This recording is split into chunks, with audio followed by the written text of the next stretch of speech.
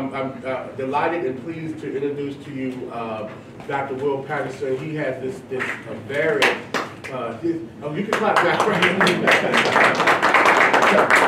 He has this varied background, and actually, you know, he talks about STEM, and his background is actually in educational policy, and so I found that unique that he's such a passionate scholar on STEM, but his background is not in STEM.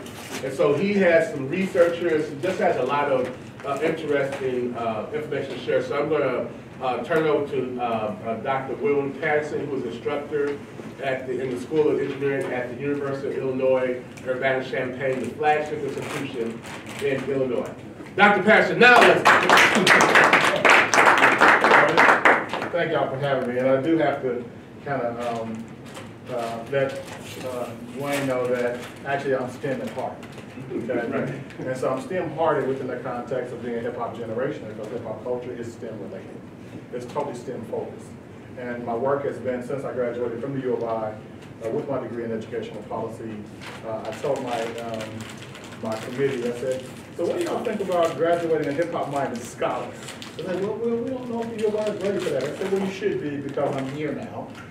And the Academy is going to continue to graduate more folks like us. And that was in 2000. And so to deny who I am with a PhD is not real. It's something that's real. It is with a PhD. It's something that institutions are grappling with, and that was back in 2000. So now we're at 2015, where I've learned a lot about the Academy in so many different ways that it's been exciting to share and to learn what an institution like Harris-Stowe is doing in this great moment you all are in terms of educating students of color and really being a real strong focus of the area. The talk today is really going to focus on this idea of decoding Dr. Dre. And Dr. Dre, I use Dr. Dre really as a metaphor to really expand the conversation about STEM within the context of utilizing hip-hop as a gateway to engage young people who have not had the conversation, whether it's in their home, in their school, in their community, about the importance of STEM and why STEM matters in today's age, particularly as it relates to rebuilding urban communities like St. Louis. I talked again about who I am in terms of being a hip-hop-minded scholar and really thinking about the U of I. I'm born and bred Champaign-Urbana. I have 3 children. My oldest daughter is going to be graduating from WashU this year. I have a son at North Central. He's a sophomore. And then I have a 14-year-old. My family owns a tech firm. We're business owners. I mean, we're part of the fabric that makes a difference in terms of having means and resources to reinvest in communities. So at the end of the day, my work is about reinvesting in communities, not just about educating. I'm really concerned about young people's lives and communities being dilapidated and there being limited or no black businesses. That matters to me. And so how do we change that? I'm concerned about the Ferguson experience and what young people are saying about that and talking about, we said this was going to happen and now we're seeing it in live color going down right before us. And so those students, in my opinion, that makes Harris-Stowe so exciting, are so passionate to make change. They mean it and they're standing on it and letting the world know about that. And so as an educator, I'm very excited to impart some knowledge in terms of my own experiences as it relates to what do we do with this great moment that we're in. So Dr. Dre did something very phenomenal in terms of Apple buying Beats for $3.2 billion. Now, $3.2 billion is a whole lot of money that leaves the community, a whole lot, right? And so we start talking about young people that at one point, when I think about the Ferguson young people, that was Dr. Dre back in the late 70s. No different, locked out, disenfranchised, frustrated with academics, not poised for opportunity.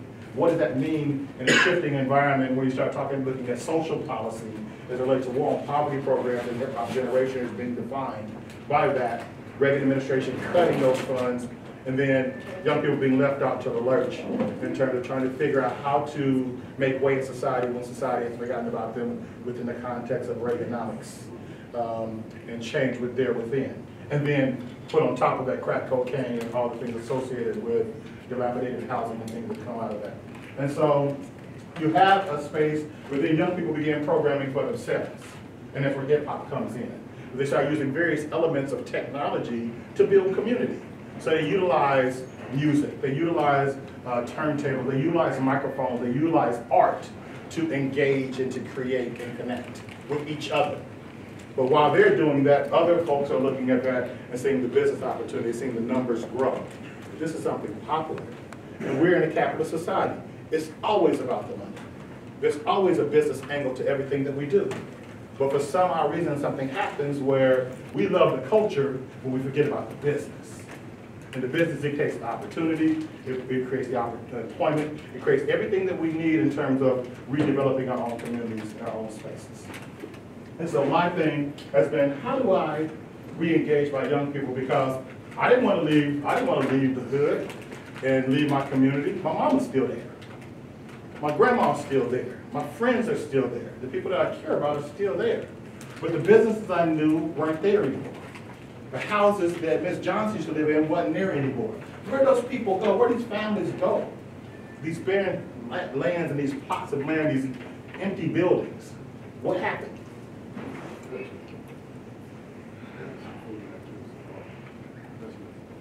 One of the ways that higher education has engaged communities over the years has been for those that understood that too often when there is undereducation or miseducation, folks get afraid and not trusting of institutions, be they black or white, that they create enclaves amongst themselves. We saw that in the Delta South with the sharecroppers, okay?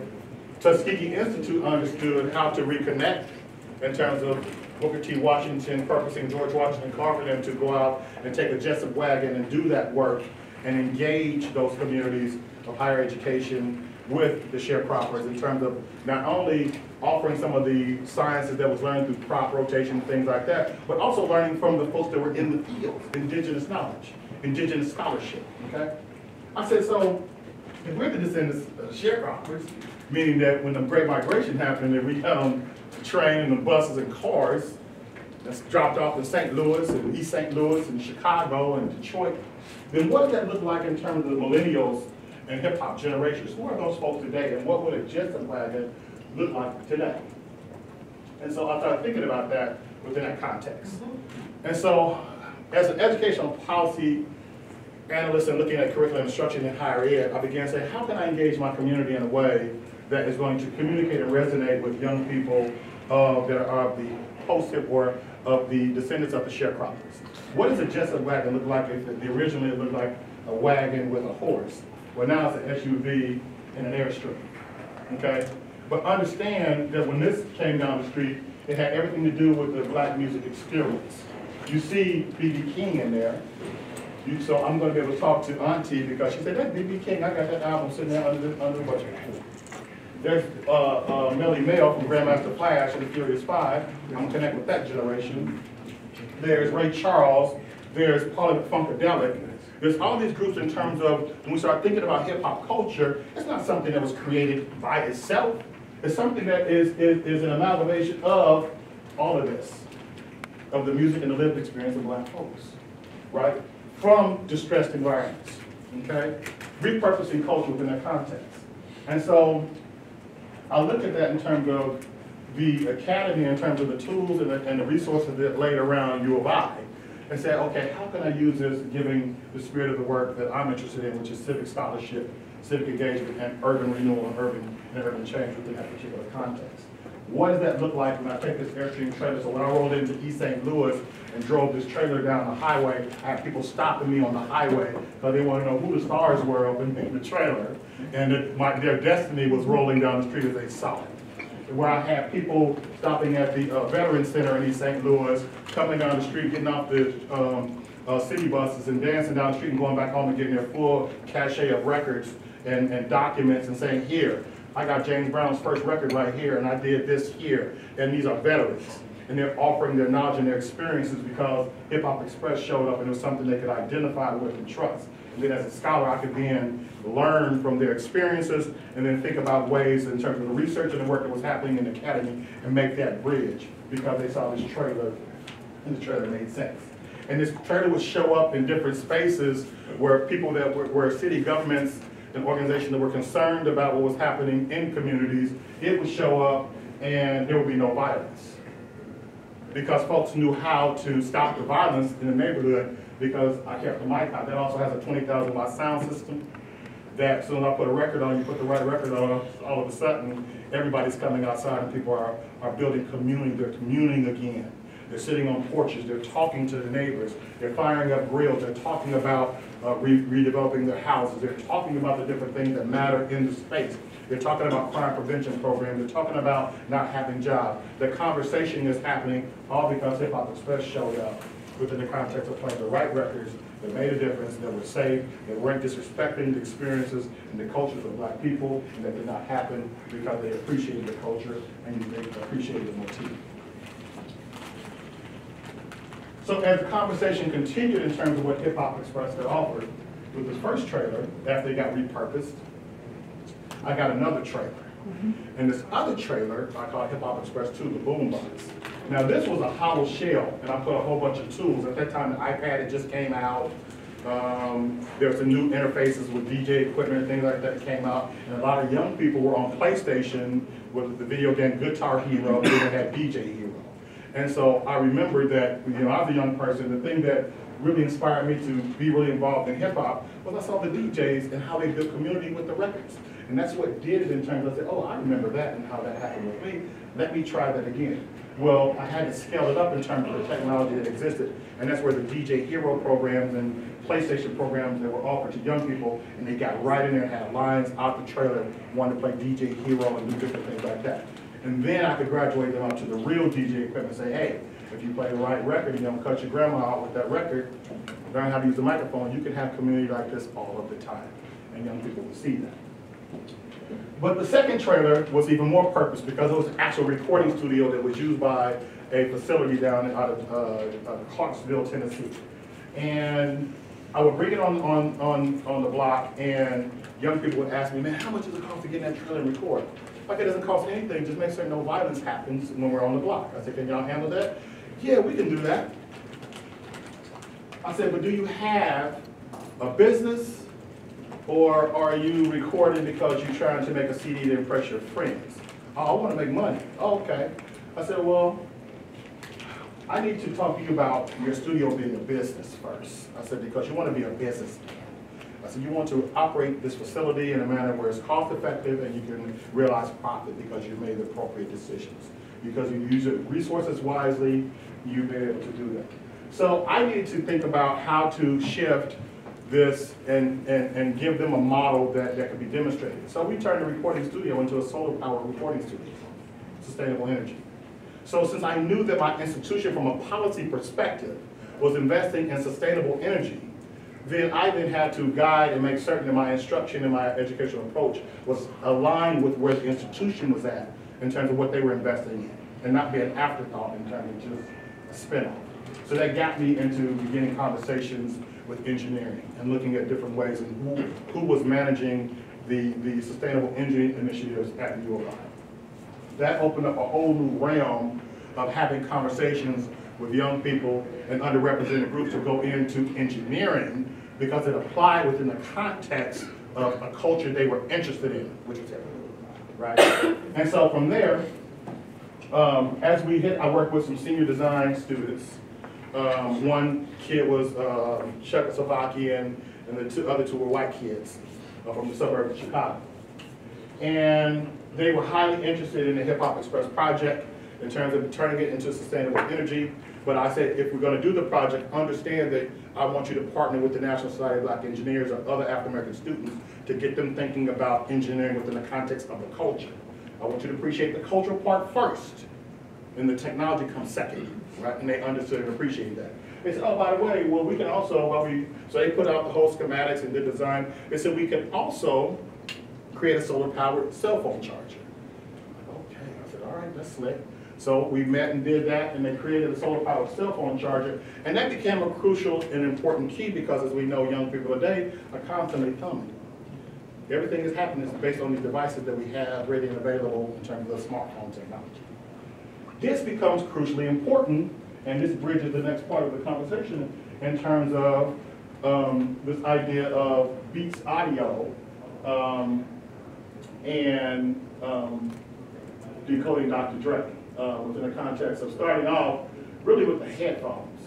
Let me start with stuff here to kind of show. What I'm showing you and what I'm scrolling through, and I'm going to work back down, but I'm going to show you how I organize mine.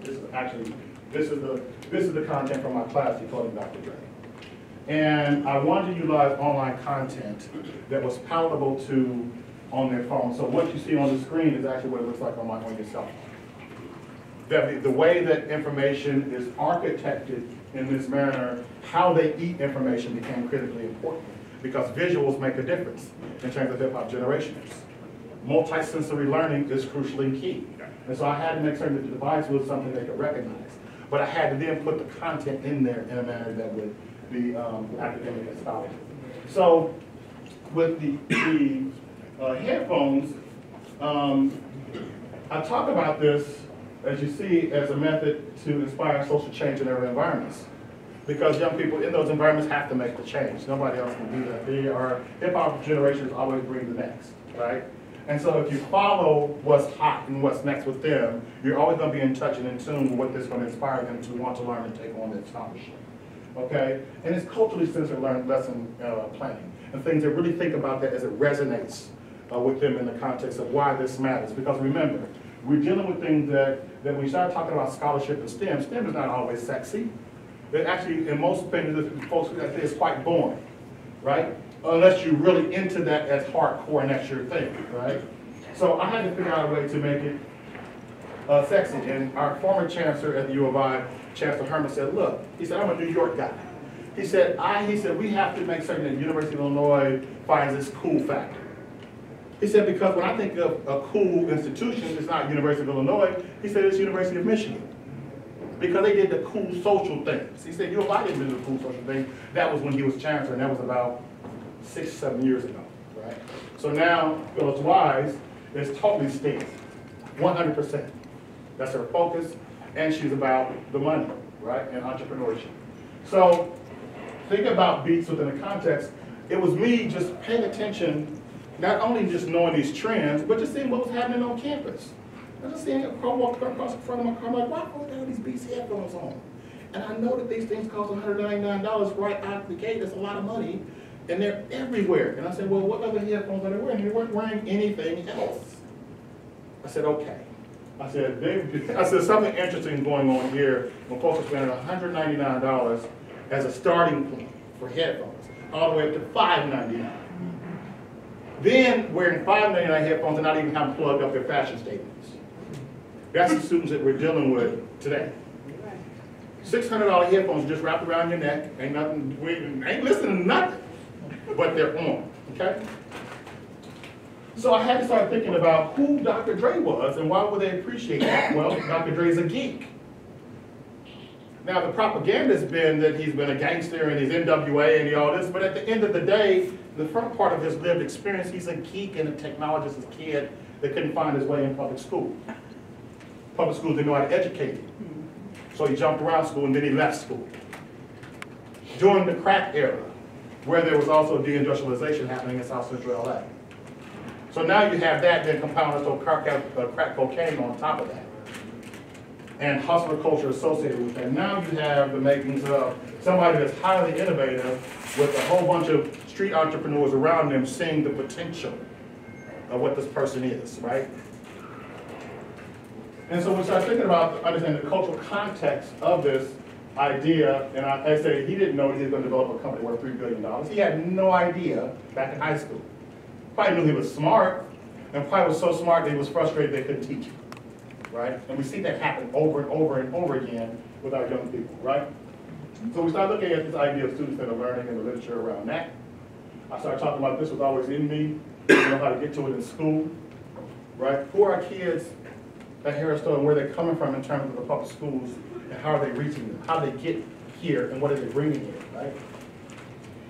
We start thinking about ways to engage them and saying, okay, if I can show up with Hip Hop Express and inspire you to think about technology because you're interested in this trailer, this reporting, these things like that, then I can have some larger conversation with you about the material science around these headphones.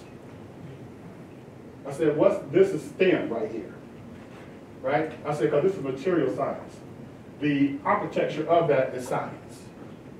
I said, now if you really want that, I said, so ultimately, Dr. Dre's idea of being an engineer, a producer, and being very authentic in that, and appreciated in that, now if you are saying that you appreciated him and you're keeping it real within the context of him, you have to appreciate science and STEM. Else you're fronting, and now I gotta call you on it. See, in hip hop, we don't like to get called on stuff, and said that we're not authentic, right? And so now I get to call you on it if you're really about this. But what that also does is provide me with an environment to inspire you to learn and to get engaged, because I've given you content in a manner that you can appreciate. And if I do that, and then, well, if I'm doing it and my homie doing it, now it's a crew of us that are a community of learners that's thinking about this within that particular context. So, as I looked at the decoding of Dr. Dre and doing that work, I said the class, then, when we started thinking about, we have a program in like Illinois Engineering First Year Experience Program, IFX. And IFX, every engineering student has to take IFX. As part of Engineering 100, and then you have electives that you can take off that. And so I created this elective, Decoding Dr. Dre, to ask these questions. Was Dr. Dre engineering the vision for building B.E.A.T.S? What were the cultural and engineering influences that ultimately shaped their business philosophies and product development strategies? What role can creative culture play in shaping the economic landscape of urban America? Can culture, art be used to inspire urban students to pursue careers in economic opportunities and skills? And then what is that algorithm for doing that? How do they find the ebb and flow in terms of getting that done, right? And so we have to go back to the beginning of hip-hop culture and we're thinking about it within that context. And so I would do my lectures and then post the content therein online.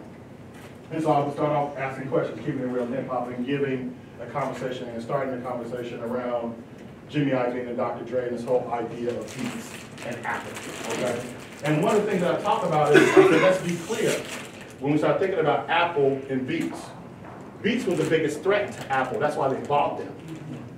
Understand that Steve Jobs, until he passed away, he was the cool factor in terms of technology.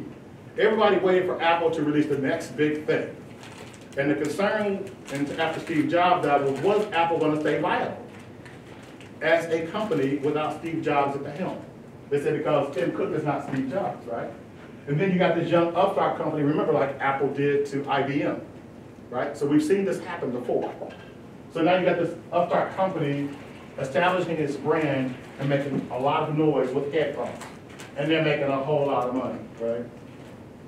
And this started occurring, and we started thinking about that. We had to go back some more in terms of thinking about Straight Outta Compton, Crazy Brothers, money, attitude, genius, and spirit of entrepreneurship, what I just talked to you earlier, where you have folks like Eazy-E. And I utilized these photos because I wanted folks that were international to understand if the guys on the block and the girls on the block don't discount their knowledge and their ability and their skill set.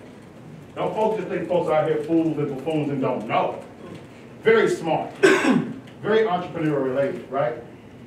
To the point to create a multi-billion-dollar economy based on our culture. And so Eazy-E understanding that and building with Rufus Records, so on and so forth, going on to talking about technology, ain't nothing but a G-thing, intersection and personification, and a crossover field. But remember, technology has always been around until we start thinking about Paulie and Funkadelic.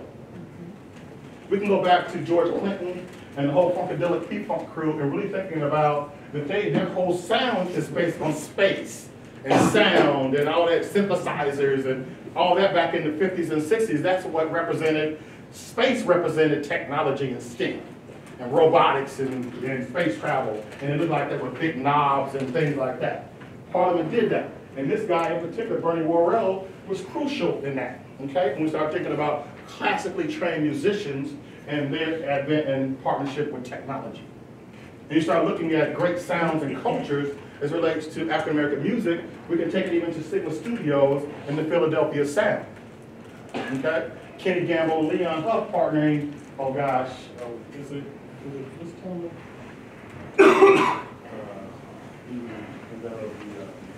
Keyboard. But one of the, I think Sigma Studios was developed by an engineer, electrical engineer, that was in love with jazz. And ultimately, Kenny Gamble and Leon Huff were the hot jazz musicians in Philly. They end up partnering in that space, and lo and behold, we now have what we know as the Philly sound that was created based on STEM, okay? Right, so again, that appreciation for that culture and thinking about the context of automobiles, in terms of mechanical engineering, aerospace engineering, looking at the combination of science and musicianship, genetic engineering, the placebo syndrome, thinking about all this different language, bioengineering, all this stuff was happening right before our eyes, and we're not even recognizing and appreciating, at least my generation not understanding it until now.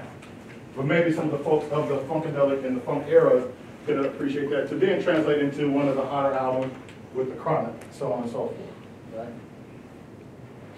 And these are all part of my lectures, each question, and then I will pose questions, things that you should know, things like that. And so that would expand into this next one, looking at beats, bridging engineering arts, and looking at art through hip hop, right? And so I talk about hip hop as a revolution in terms of social change. That's why I talk about this Ferguson moment being so hot, and these young people with the outcry and showing us what was happening in the communities in terms of police brutality and things like that. The Dre and them were talking about too back in the 80s, okay? That they talked about, NWA talking about the police and their anger with the police through some of their records. They were talking about this stuff, so these are things that are not new. But also at the same time, you have folks like Black Enterprise recognizing that Russell Simmons had cut a $30 million deal with Columbia Records, right? And then so that began to rise, staying true to the culture, but he's also, now he looks like success because he's sitting on top of a Rolls Royce, right? And then building, and you got folks like Public Enemy still talking about that, but also Public Enemy having probably one of the worst business deals in hip hop, and that being outed. You have folks like Puffy Combs now coming, emerging, and establishing his brand, okay? His brand. Diddy is a brand, not even as an artist, as a brand. Dre in the studio, okay? This authenticity in terms of, this represents technology and hip hop, okay? Keyboards and materials and things like that. But then this guy right here, understanding Noel Lee, Monster Cable. Now this is where it becomes critically important because Monster Cable was already creating headphones and things like that. But it didn't have the culture and the marketing ability that it had until they partnered with somebody that was authentic like Dr. Dre. And so Monster Cable became the first partners with Dre and them in terms of beats and building that. But he was already making wires and speaker wires and things like that. We didn't know it, we didn't care. But when it showed up in a headphone set, it made the difference, right? To the point that ultimately, Ralph Gill, this gentleman right here, I brought him to the UOI to start talking about the emergence of technology, hip hop, and automobile manufacturing and the development of classic American brands like the Chrysler 300, the Charger, the Challenger, and the Viper. And him saying specifically that they use hip hop to design and develop their cars, which means again that engineering schools and schools that are STEM related should be thinking about the role that culture plays in these sciences as it relates to that, okay? And then you start to see this brand being emerged and growing just beyond headphones, and now the influence is going into sports, is going into other things associated with it. And not only Chrysler, but now Toyota hiring this young brother Rob O'Connell to redevelop the Toyota Camry. They said they want the Toyota Camry to have more sex appeal. So they hire a hip hop generation to come on in and give it larger rims, fatter body design, booming sound system. The sleekness that will be appreciated by a younger generation is going to be buying cars, right? One of the most significant things at this moment, and Peter Cho right here, was HTC decided to put $400 million into the Beats brand. $400 million HTC cell phone said that we're going to invest in Beats because they understand how to market culture better than anybody else. They didn't say they have better technology, they said they had how to market culture better than anybody else, right? So again, $400 million, that drove me right to have a conversation with the Dean of Engineering and say, we really need to pay attention to our engineering graduates, and they need to understand the role of culture in this. And if they don't, the first schools that begin understanding that, their graduates are going to be the ones that these companies are going to be looking for. Okay, so we have to be ahead of the curve on that.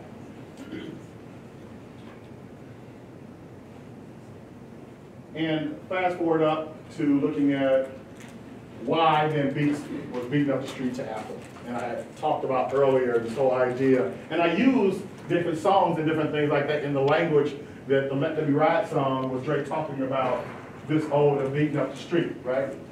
One of the most significant things in terms of when I delivered this particular lecture was understanding that it was to Apple's favor to then reach out and grab Beats as a brand to reestablish itself as a cool brand, because this other generation, Apple wasn't putting out anything new that they already had. The iPhone was already out, the iPad was already out. These were the most recent gadgets that were hot that everybody used, but they're not hot anymore. Everybody got an iPhone. You might get the iPhone 6 and iPhone 7, but it's not cool. I mean, you have it, but we've seen it before. We need to see something different, and that kept it real, right? And so you had companies, again, reaching out, partnering, and Jimmy Iovine had already talked about, had been meeting with Steve Jobs about how the music business was not going to survive if it did not get in bed with cell phones. That it was crucially important for that to happen. And so those conversations began. While they were developing that, Steve Jobs were working on the Macintosh, and then ultimately Tim Cook and this whole crew, understanding that there's like the Worldwide Computer, I think, Programmers Conference they had a couple of years ago, and they were introducing the new operating system for the iPhone, and Tim Cook had Dr. Dre on speakerphone while he's on stage with tens of thousands of people in the audience and millions watching online. And he said, you know, the system will let you do this, and then you'll have cool people like this guy in your phone. And then he calls up Dr. Dre on the phone. And then Dr. Dre starts talking to millions of people on the phone.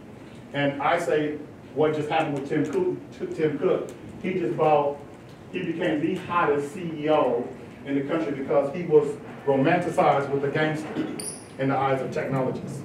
NWA represents the hood.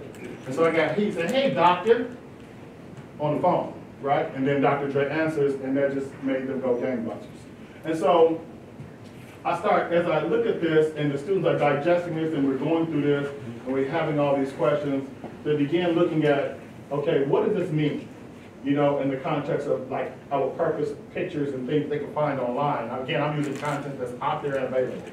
What does this mean in the context of where this guy has his authenticity in terms of where he was at in his particular career? How did he find this rhythm? What was this algorithm for getting this done? Dr. Dre talks about this whole idea of beat streaming music being this service that the reason that they're going to be better at than anybody else is because the algorithm is different. The way they do it is different, right? And so downloadable music is something far different now. It's all about streaming service. So I say, okay, now that you go through all this, I say, now what? What does that mean in terms of Tim Cook talking about this? And I talked about how he talks about the importance of Apple developing their products with humanities as a focus, right? So humanities and engineering and technology becomes crucially key. Sean Rabb looking and starting this website Tinder in terms of dating service and it being worth, oh gosh, just seeing the growth in terms of $2.7 billion by 2019, right? All because he developed an app that understood the psychology of dating.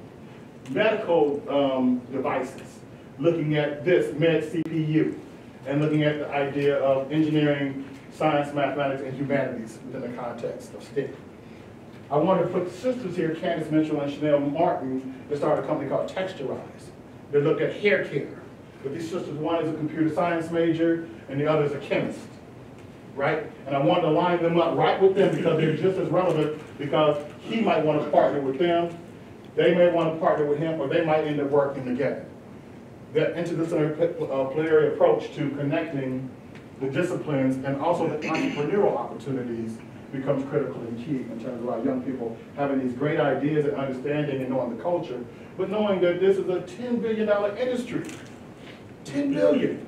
And hair care, right? Goes back to Madam C.J. Walker, don't it? Okay. All right, so that being said, we're at a crucial moment in terms of what does that mean for Harris-Stowe. Harris-Stowe has something that other folks don't have. You have the culture students that understand hip-hop, that are hip-hop generationers, post-hip-hop generationers. And now this whole idea of cultural engineering is now what I'm calling it. And looking at cultural engineering as a discipline, right? We have something that the other schools don't have. That's the culture. The culture is priceless, but people have put a price tag on it. And you see the dollars that's being generated off of it, right? To me, when I see that, that means research opportunities. That means graduate school. It just means development in so many different ways for the community in general, right?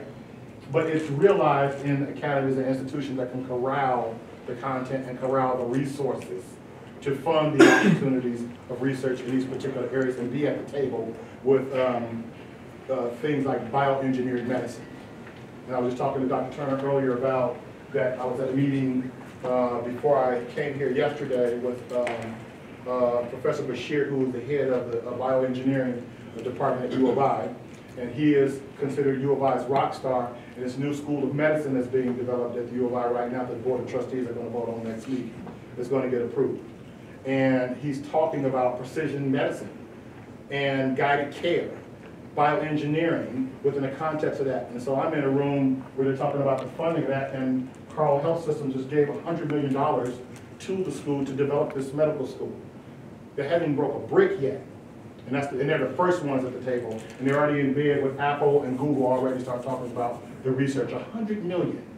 And they say they're going to do this all the time. And the governor of our state just cut $200 million from the U of I's budget. And the chancellor said, well, we don't need the money. We can't take any money from the state because the state's in no shape to provide the U of I any money. We don't need the money anyway. We need to help the state. We're going to fund it on our own dime. Now that shows you what type of money, and that's just the College of Engineering. That has nothing to do with any of the other departments. The College of Engineering is a world by itself at U of I. Right? And so, as I'm hearing them talk about this in this room, with folks that look like us up in this room, I'm being one speck in the room, being able to hear this conversation is important. To hear it, to know that it's going down, and then ask the question, well, how does that translate in terms of how this biomedicine is going to roll out in the black community? What does that mean in terms of Medicare and Medicaid and costs, in terms of technology cutting costs and that?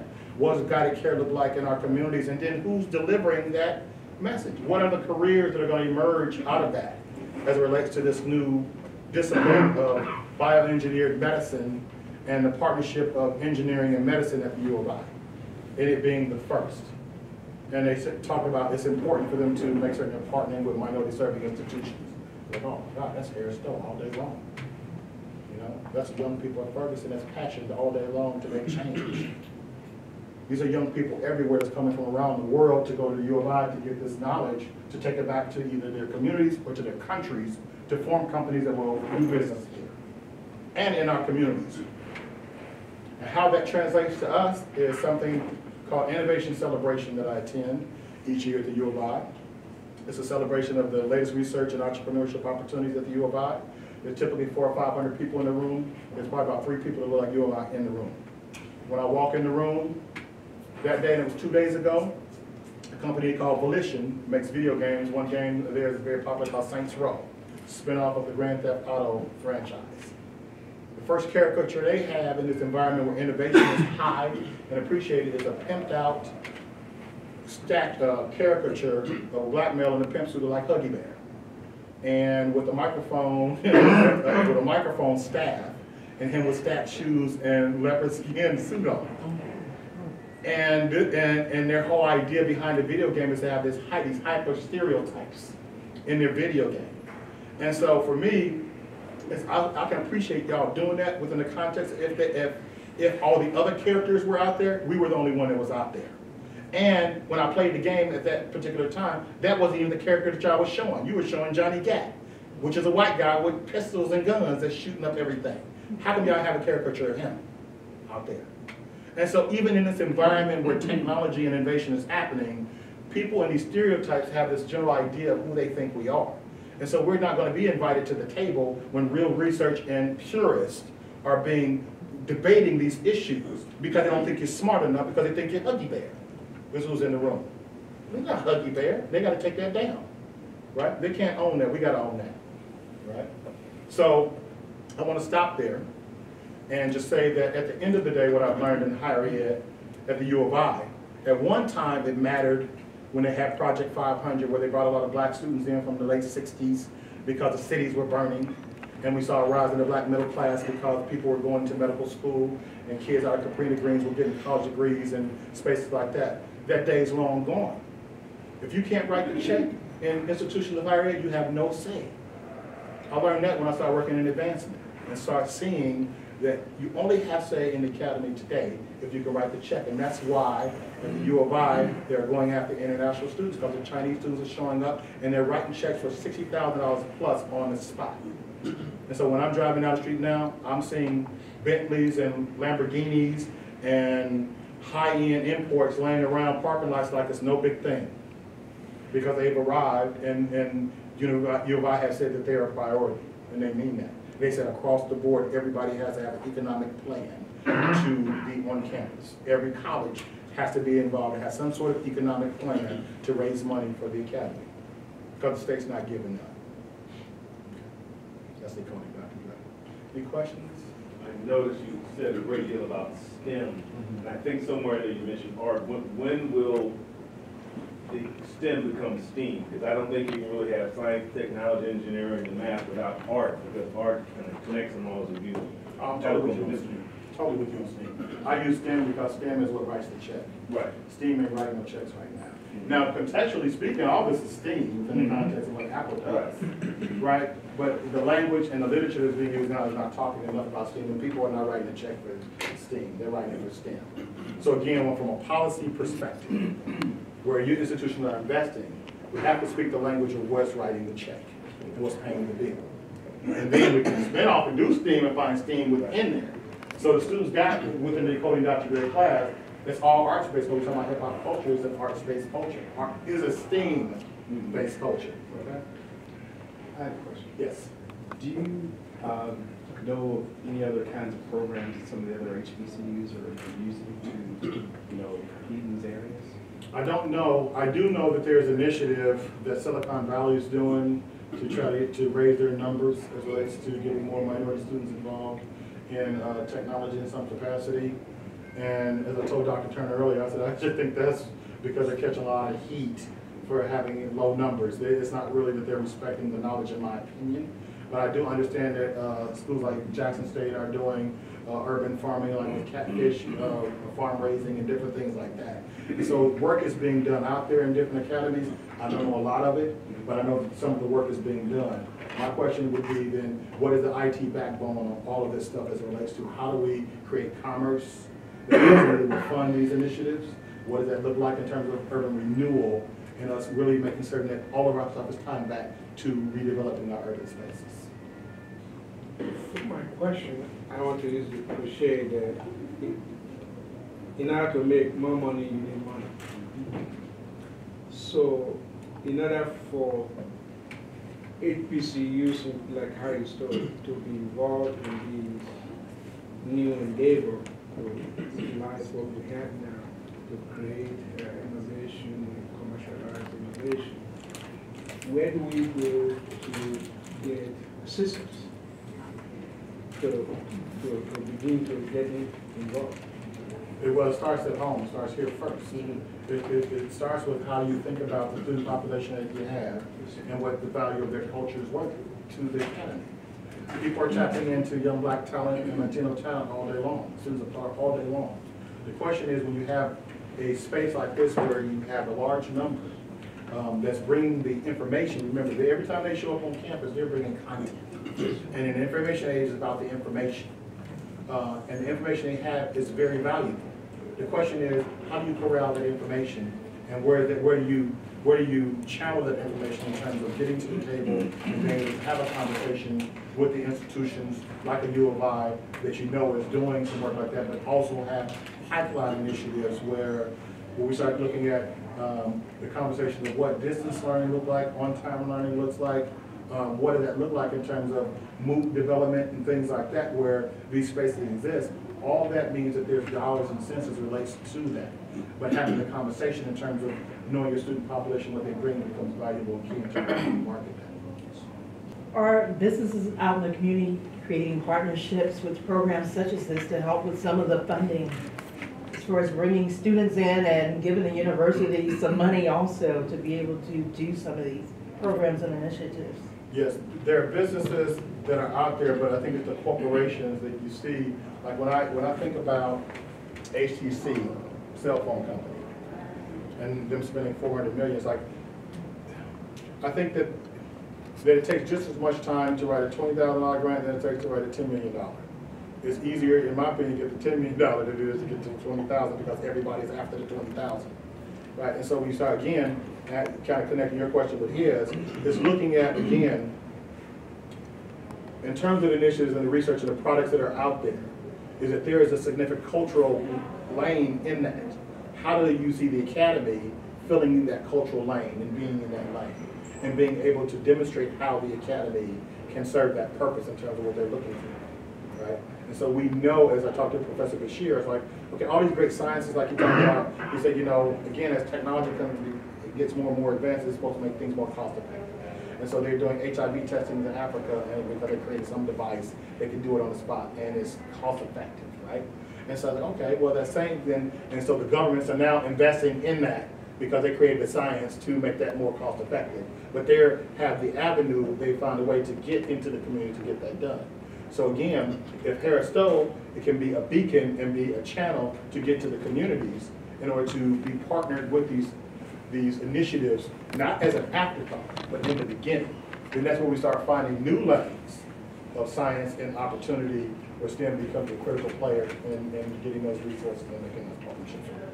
So how can we get our young students just to kind of connect with this right now? Because we have some of our students around the table, and so what is it that they can do, just, you know, looking at all that they bring to the table, because as you clearly illustrated, you know, just their presence, their urbanness, their, you know, everything that they bring to the table, that's something that they can use and connect. So how can they today, as college students, get connected with this, so one day when they go to graduate school or what have you, be a key player at the table?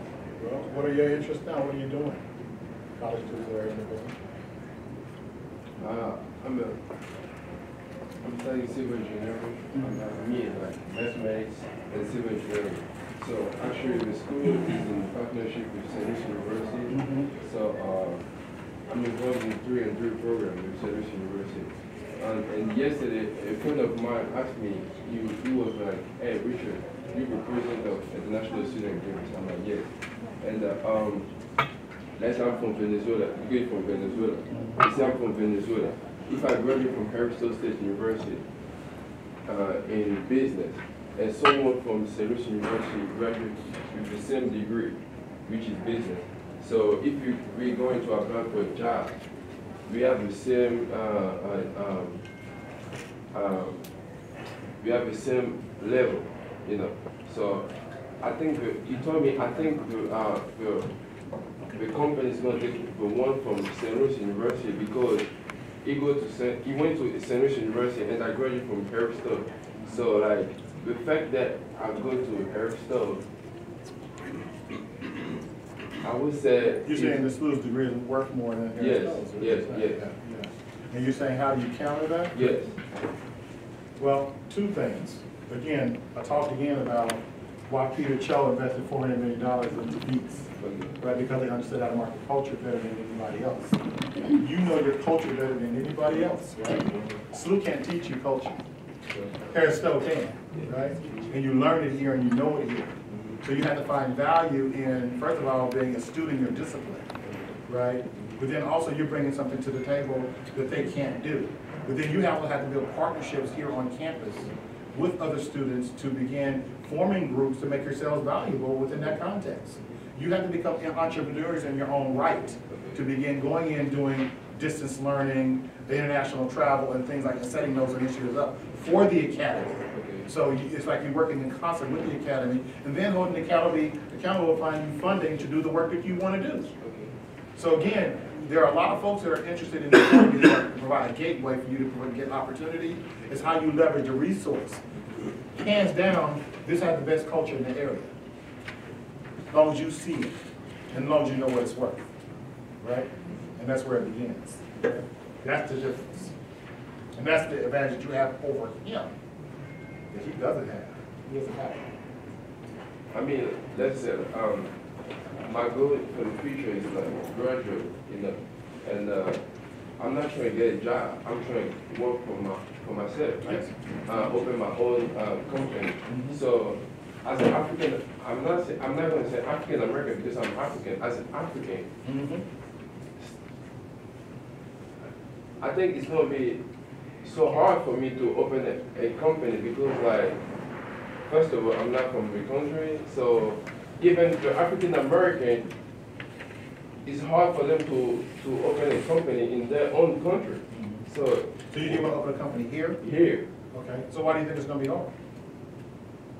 Because when you, I mean, look around, look what's going on right now, you know. So like I feel. I mean, what's going on right now? I mean, help me understand. I mean, like the racial issue in America. You know. So when I was back home, I didn't know it was like that. You know, when you're black, they're not gonna. I mean, like to make a difference if you're African American, except when you speak, they're gonna make a difference if you're African or you're not African American. So like when I was back home, I didn't know it was like that. You know, I realized that with African American, I treat the way I wasn't thinking before I come here. So that's my biggest fear. So because right now where I come from is no opportunity over here. That's why my dad decided you send me here to go to school. So okay, I graduate and I can open my own company because of those racial issues. So the racial issues exist, but there's several examples that where black people have been in business here a very long time, for generations, in spite of racism. So don't get dissuaded because the propaganda's out there that you can't make it. Actually, yes, you can. As long as you, again, as I say, as long as you know where you know what you're getting trained to do. So, for example, what do you want to do with your civil engineering degree? I was thinking of my own company for to treat water and stuff because I realized most like villages or cities back in Africa, they have too many issues in water treatment. So that was my future. So you're concerned about water in your country and here as well, water treatment. Okay. Do you know your culture? Yes, of course. Okay, so now you have opened up a culturally based civil engineering firm that can then find out what other scientists are out there doing the same work that may have the resources that you don't have, but you have something they don't have. Now you're finding ways to leverage what you have to then open up the company you're looking to build based on your cultural knowledge on what's going on in Brazil and what's going on here. And then you being a conduit for that conversation and having a civil engineering degree so you know the science too. But you got the leverage because you know the culture. So now you do have a firm that exists. And nothing's going to hold you back from that except the way you think about it. Right? I just built you a company that quick. Simply understanding the science of STEM and understanding that there are tons of researchers out there that are doing similar work. Matter of fact, I got a couple of students of mine that are doing interested in what we do. And they are developing companies as entrepreneurs right now, as freshmen and sophomores. And that's one of the things they talk about at U of I, is they leave their graduations, leave there with companies already formed. And so you and Harris-Stowe have to start thinking about students leaving here with companies already formed from a cultural leverage perspective, where other folks are not doing that. But now that you have devices like this in your hand, at your fingertips, you can find out who in the world's doing what. You find out how to partner with them to do that work. And you find out what money's available with patent attorneys that can help you get it done. Okay? With your intellectual property. You have intellectual property, and it's worth a lot of money. We have time for one more question before we adjourn this session. Any other questions? Well, I want to thank Dr. Patterson.